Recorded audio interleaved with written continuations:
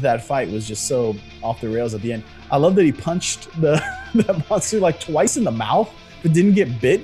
I was just like, one time he shot him, I was like, there's no way he's gonna pull his hand, it's gonna be gone. Nope, pulls his hand right back out. I was just like, hey, he did it for family. All right, that's where he got his strength. Family. And maybe we needed like Dom Toretto to show up for some reason. Yeah, like in Russia, just with his like 70s Charger, like just driving right into like the mother.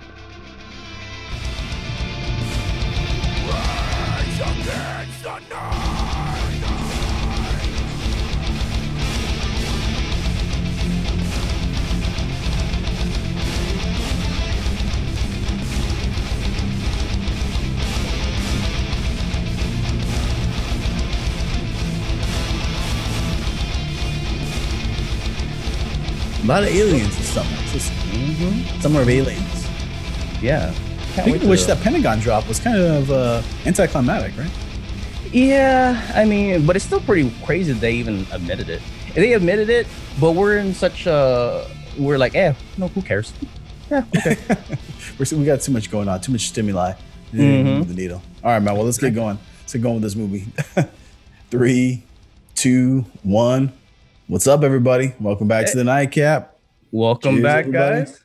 Hopefully everyone had a great 4th of July weekend. Got their fill of hamburgers and hot dogs. Because hopefully everyone still has 10 fingers and your loved ones as well. What's going on, man? What's going on in this warm summer evening? It is warm. I'm sweating right now. Yeah, we're going to do the... like I said, man, we left them off with the Independence Day and Aliens, and we're coming right back with Aliens. We're going to review... was it the Edge of Tomorrow, War, Judgment, Independence Day? Yeah, exactly. Yeah, it definitely feels like a little bit of a Frankenstein of ideas. But before we get to that, if this is your first time watching the show, guys, don't forget to hit that like and subscribe button. Does us a favor. Also, leave a comment. They kind of tweak the algorithms these days, and really comments, they do a lot. So even if you just want to, drop in there and tell us how much you disliked it, that's okay too, right? Yeah, I'll fight you. We like to argue, so just be prepared for that. But if you liked it, even better. And also, I'm going to go ahead and put up our grading system right now, so you can see how we break down movies. We like to go category by category, give a numeric score at the end of the video, so stay tuned for that.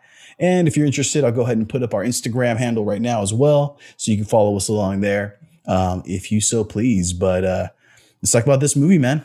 Tomorrow War. I remember I first saw the trailer and I was like, man, that is a really cool concept. And I remember I sent you the trailer too. But then right after I saw the trailer, I started like, the logic part of me started like kicking in. I'm like, oh, all right, they came from the future. We need you to fight in the future. I'm like, okay, well, how come you didn't just go back right before the war happened? So there's a lot of that in this plot storyline thing. I mean, let's just hop right into it. So in terms of story, I end up giving it a 3 just because of that. Whenever you're dealing with time travel type stuff and paradoxes, I mean, it's tricky. We all know it. It gets sticky. Yeah, there's no way to really quite get it right because no one really knows for sure how any of that would really work. But also, too, there's a lot borrowed in this story, right? A lot of the themes feel very familiar. Like... Oh, yeah, it's pretty annihilation of the human race. We just did it in Independence Day. Yeah, but even the aliens themselves, right? Just the way that they fight and they attack, and very reminiscent of Aliens, you know what I mean? And then here you are fighting again, too, for planet Earth, like Independence Day. And then there's just a lot of stuff. And then kind of this almost, at least to me, I made the kind of connection, almost like a John Connor type figure, right? With the parent going in the past to protect, the young one, or in this case, going in the future. But I don't know, it just felt a lot of... borrowed themes, you know what I mean? It seemed familiar, but in the same sense, after I did watch the trailer and my logic started kicking in, I'm like, you know what? I'm going to kick that out the door, and I just want to have fun with it because it's supposed to be a summer blockbuster, right? That's true. So here's the thing. I gave it a very generous 7 out of 10 because I did like the concept. I hated the name of the white spikes. Sorry, not the 2000, not the early 2000 band. I'm sorry. God, those guys, they're horrible. We got to go back in time to take them out. But it was a cool concept. Like, there's going to be a world draft, and like all these draftees, like the tour of duty is 7 days, only 20% come back. So it was a cool concept. But it could have been executed better. Yes. Are there huge plot holes? Yes.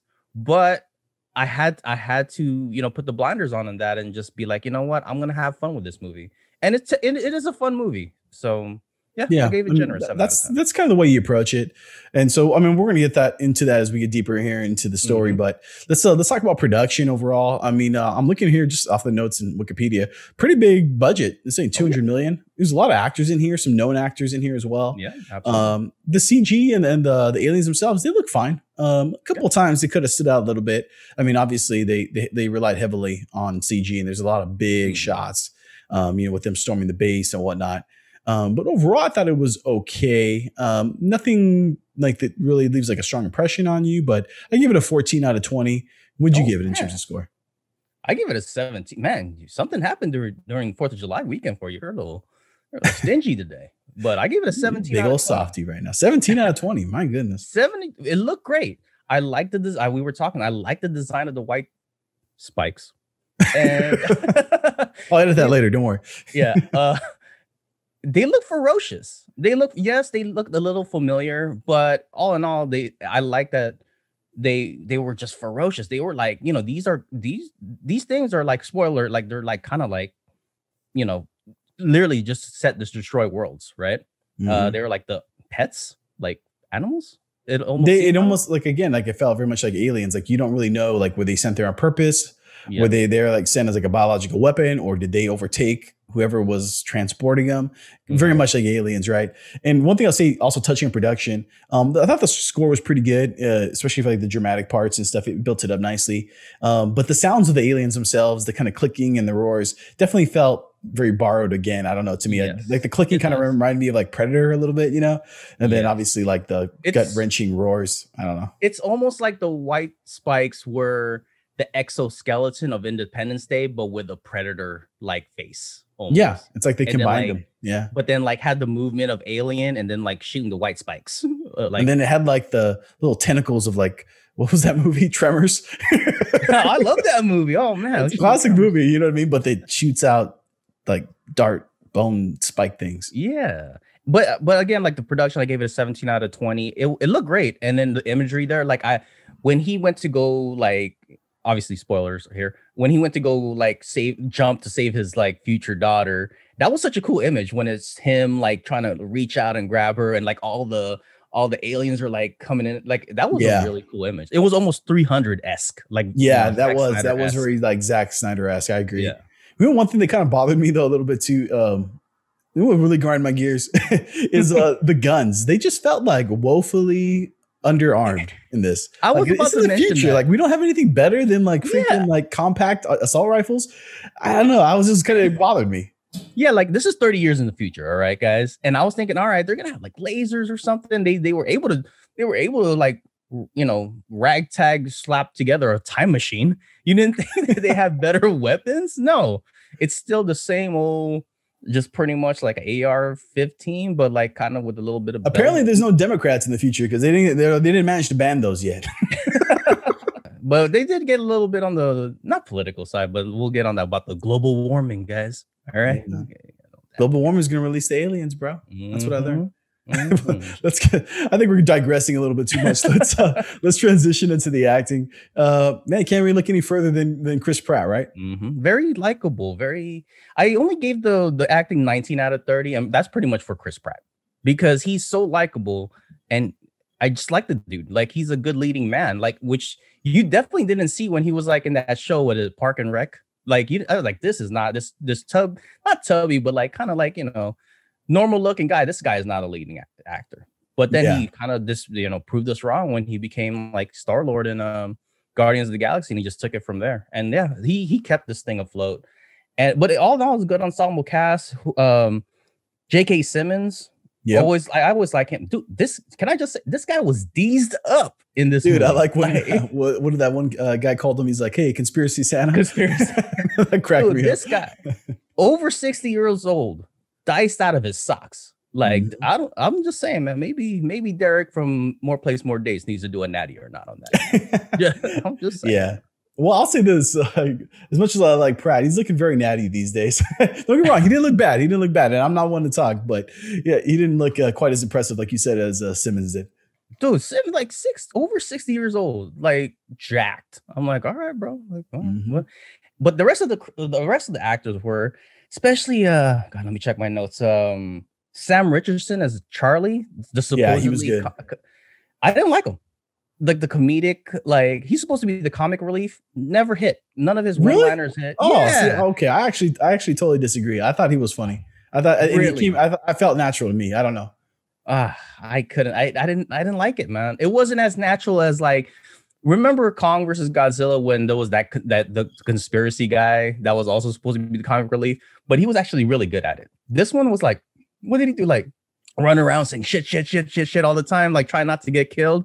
No, man. Like if anything, if they really wanted to focus on a secondary character, I really wanted to see more of like Dorian, the one that just kept on going on tours because like See, now that's where I would disagree with you because I felt like Dorian was kind of cardboard cut out, kind of wooden. I really didn't buy him that much as a character. I mean, I get his like his role in the plot, but for overall, I could have done without him.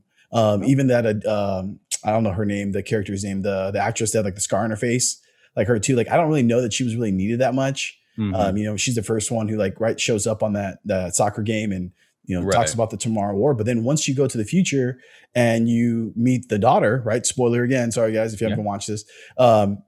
Then you kind of don't really need her anymore. Oh yeah, like you forgot that she was totally still around. Like you think like she was the first one to come in. You're like, all right, she's gonna have a big part. You didn't see her until the very end when they try to, spoiler it again, try to, stop the war from ever happening.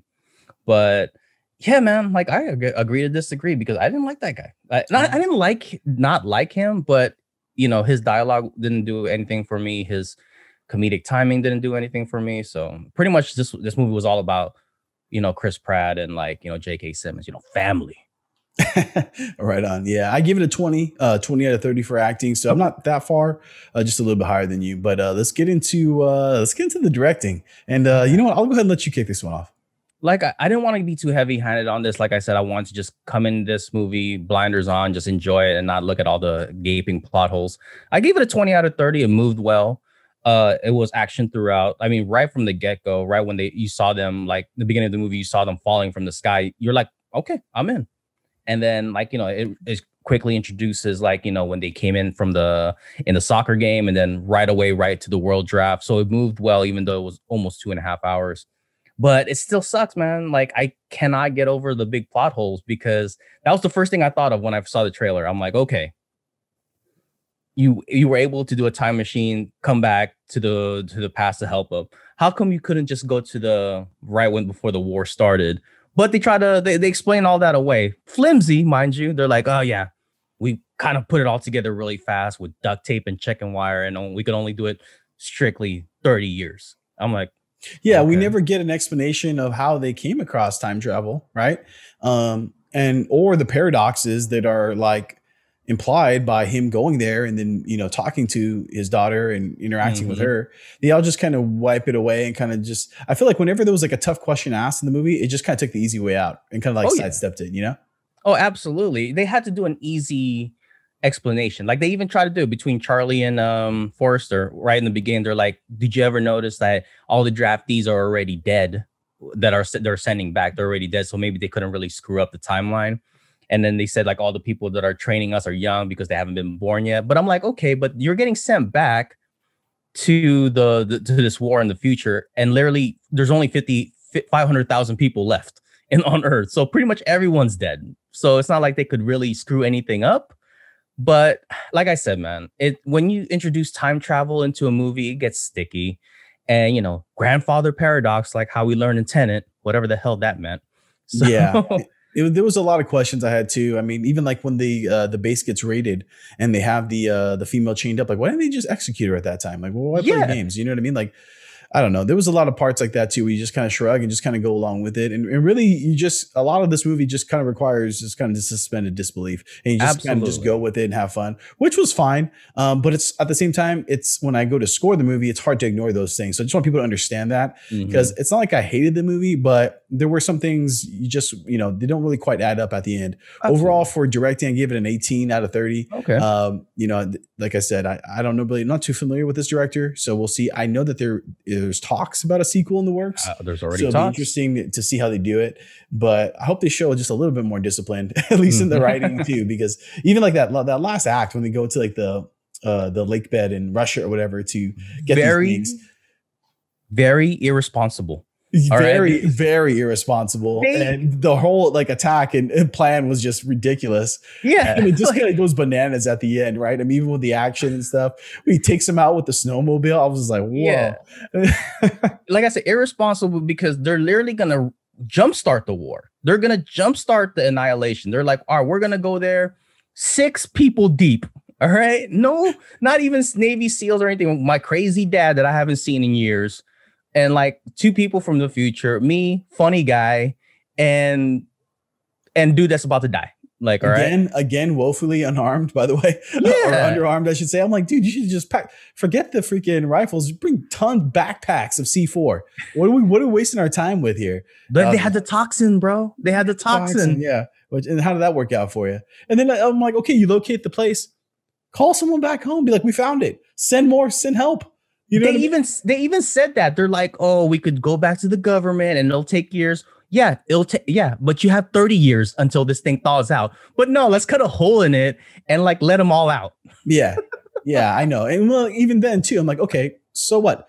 Call them. Doesn't mean you still can't go in there and start raising hell. You know what I mean? Because what if you guys can't stop it and they get past you? At least you know help is on the way. Yeah. And let them decide, let them figure it out by the time they get there. But yeah, it was ridiculous. That fight was just so off the rails at the end. I love that he punched that monster like twice in the mouth, but didn't get bit. I was just like, one time he shot him, I was like, there's no way he's going to pull his hand. It's going to be gone. Nope. Pulls his hand right back out. I was just like, give me a break. He did it for family. All right. That's where he got his strength. Family. Yeah, exactly.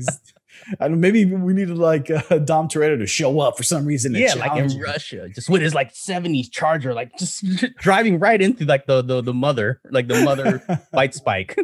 We need a crossover, man. Hey, Chris Pratt's from Jurassic Park. Why not? Let's just mash it all together. They are, man. They are. That's going to be Fast 10. Fast 10, 30 years in the future, preventing this war. All right. All right, man. Well, I think we've kind of hit on this one enough here. Let's go to X Factor. What'd you give it in terms of X Factor? I gave it a 5. I couldn't give it more than that because, like I said, man, I came in to enjoy this movie and not rip it to shreds, even though I could have. And in me, I wanted to do it. I want to do it still because of all the plot holes and all that. But guys, it's a fun movie to watch. If you have 2 hours and 20 minutes free on a Sunday afternoon, go ahead and watch it. You'll probably, be entertained for a good portion of it. Yeah, so I give it a 2 in terms of X Factor. There's some things I just couldn't overlook, but I like to reiterate what we said earlier. It actually is a fun movie, so don't take it like to heart that I'm like trying to come too hard at this movie. And one thing I like that you said earlier too is like the pacing is good, so it moves at such a pace that you can enjoy it. And even though you kind of see some things, you just kind of shrug and just kind of go along, and you kind of get it, And it's a PG-13 too, so they're kind of limited in some ways. They weren't going to come super hard, just because it's aimed at a slightly younger demographic. You know what I mean? Right. But overall, it is what it is. Let's get to overall scores. What'd you give it in terms of your overall score? I gave it a 68 out of 100, and I was being very generous. Like if I really wanted to put the boots on this, I probably would have really given it probably like low 50s.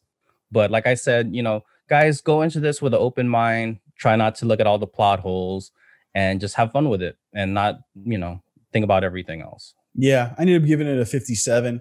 We're up pretty close to the Rotten Tomatoes score there too. But I know a lot of people did like it. I don't know that necessarily don't recommend the movie. Just I want people to have like realistic expectations in terms of what you're going to get. And we'll see. I don't know. Maybe if they do a sequel, maybe it'll be one of those rare cases where it's actually better than the first. Once they see the success of this one, they'll get some good, decent writers in there and tighten some of these holes up. Because I honestly don't know where they would go with a sequel. Like they prevented the war unless time travel, bro. They can go wherever they want. Maybe there was another like female in the ship and they thought out too. And I don't freaking know. See, now you're thinking like a Hollywood producer. All right. But here's the thing too, like I would definitely would have loved to see this in the big screen because it did have an epic scope like that with a big summer blockbuster where, if you watch this like on a big screen IMAX, you probably would get really involved in this movie. Yeah, for sure.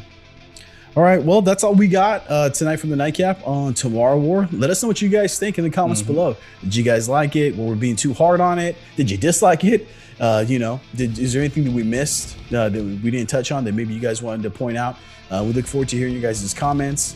And I don't know, what do you guys think? Should there be a sequel? What do you think, Al? I mean, I'll be in for a sequel because if they tighten a lot of things up and make it just as fun as this one, yeah, I'll watch it, especially if it's gonna be free on Prime, But yeah, I'll be in for it. Maybe they'll have Dom Toretto in there. Yeah, if Dom Toretto's in it, then I'm there. All right. Why not? All right. He goes outer space. Okay. All right, man. Well, that's all we got for tonight from the Nightcap. Thanks you guys for watching. Don't forget to hit the like and subscribe button before you click off. And any other closing shots before we wrap this up? No, let's wrap this up because I gotta turn the fan back on because it is warm today. Like I'm about to melt this house and aliens are gonna come out. Aliens are gonna come out through the floor. All right, everybody, stay safe and keep the AC on. Yes, Peace. Sir. Have a good night, guys. See you next time.